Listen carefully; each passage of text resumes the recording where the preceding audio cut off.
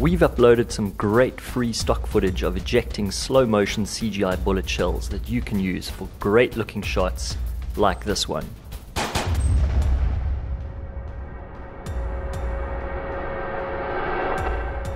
In this quick tutorial, we'll show you how to color key our free bullet shell footage inside Adobe After Effects. You will need a copy of Adobe After Effects and one of our free bullet shell stock footage videos available on our YouTube channel. So start by importing the bullet shell stock footage into After Effects and place it into a new comp. Make sure the bullet shell clip is selected and then apply Effect, Keying, Color Range. In the Effect panel, set the color space to RGB. Then grab the color picker and pick the background blue in the bullet shell stock video.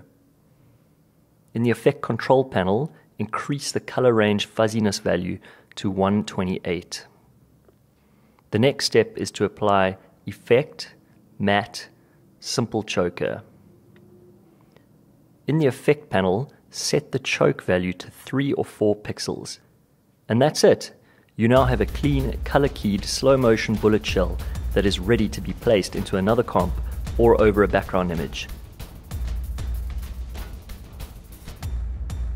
Thanks for watching, and be sure to check out IndependentVFX for other great tutorials.